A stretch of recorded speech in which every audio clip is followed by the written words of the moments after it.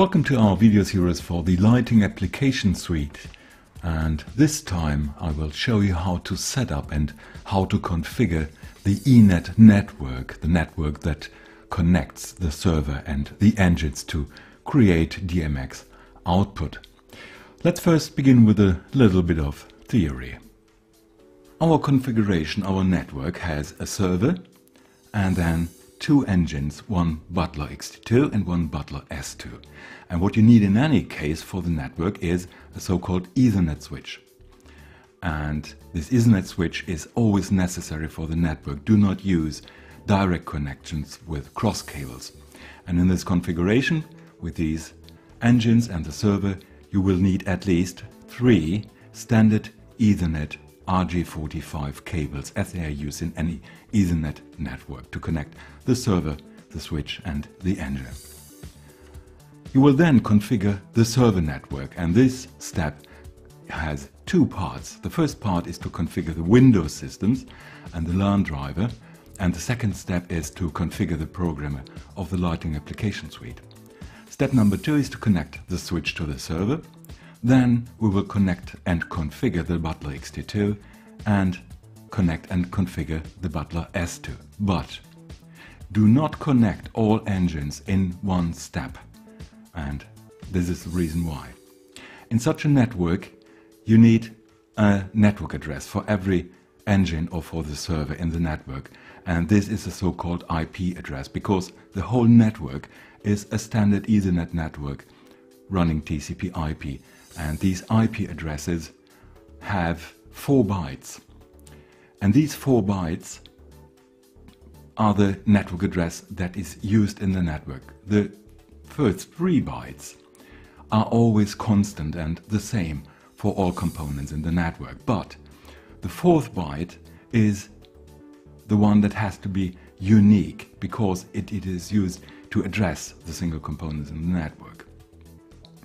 Do not use the 0 or the 1 for this 4th byte. The 0 is somehow reserved in Ethernet networks, and the 1 is the address that comes with the engines when they come out of the box right from the factory. They will have a predefined address, which is 192.168.123.1. And if you take the engines from the box, they will all have the same IP address ending in a 1. So the network doesn't run properly because it is not clear how the server can address the different engines. And you should not use enterprise networks or streaming networks with video or audio to use for the network, because such enterprise or streaming networks have a high data traffic, which will disturb the communication between the server and the engines. It is best to use a separated network segment, so this is all isolated from all other networks around you. So when the setup is complete, every component in the network has a unique IP address. The first 3 bytes are always the same, and the 4th byte is different and unique. If you then later want to add additional components, you can just connect it and then give them again a unique and clear IP address, for example here the 21 for this configuration.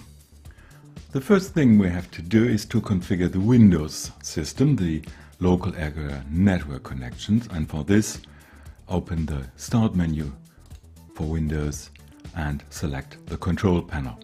And in the Control Panel you have the Network and Sharing Center. And in this Network and Sharing Center you see all network connections. The connection we use for our eNet network is the local area network connection, and clicking the local area connection will open the configuration dialog for the local area network. In this local area connection status, we have a button which is called Properties, and clicking Properties will open the configuration dialog for this local area network. In the local area network connection, select Internet Protocol version 4. This is the IP network that is used for the eNet. Again, select Properties. And now you can set the addressing scheme for the local area network connection. And because this is an isolated network, we do not use, as in many home networks, obtain an IP address automatically, but we use a fixed address. So we click Use the following IP address. And now we can enter the IP address for the server. And this is in our case 192, 168, 123, and we want to use the address 200 for our server.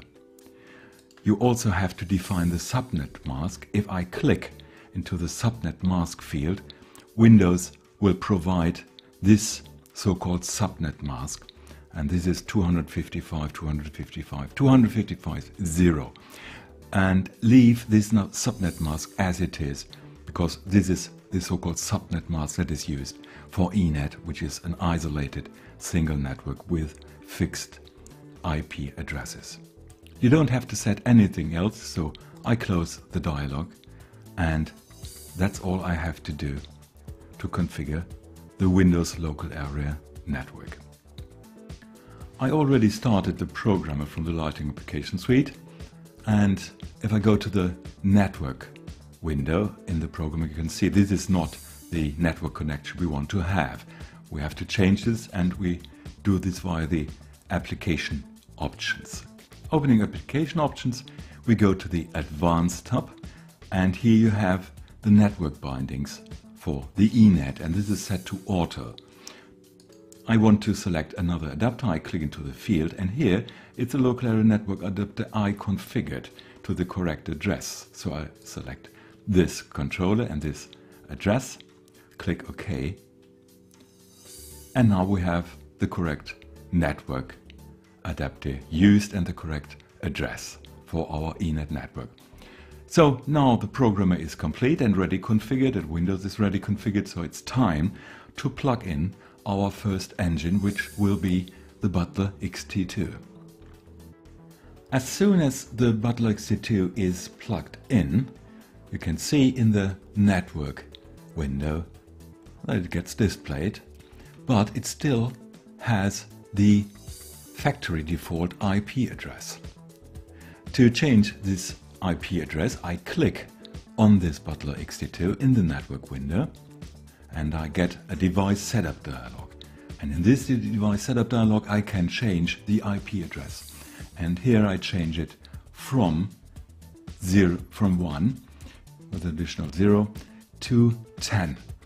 And now I can assign this new IP address to the Butler XT2, clicking OK, and the setup data is written to the Butler XT2, and now it has the address 10. So next I will plug in my Butler S2. So I plugged in the Butler S2, and it is shown in the network window in the programmer, and again it has the default address 1. I click on the Butler S2 and change the last byte of the IP address to 20. Clicking OK, data gets transferred to the Butler S2, and now my network is complete. I have the programmer with the address 200, the Butler XT2, and the Butler S2, all with unique IP addresses. Opening the device manager, starting a system scan, will discover the Butler XT2 and the Butler S2. Clicking OK, scans the system and integrates the two engines. And it also discovered an eBus input module and a glass touch terminal on the Butler XT2. So here are all my devices complete and configured and online. So my network is complete. So the first step is to configure the Windows Local Area Network connection, then to configure the programmer with the correct network connections with the application options, and then I can integrate with the device manager the engines and use them for DMX output or as terminals and input devices. So that's all for now. See you soon.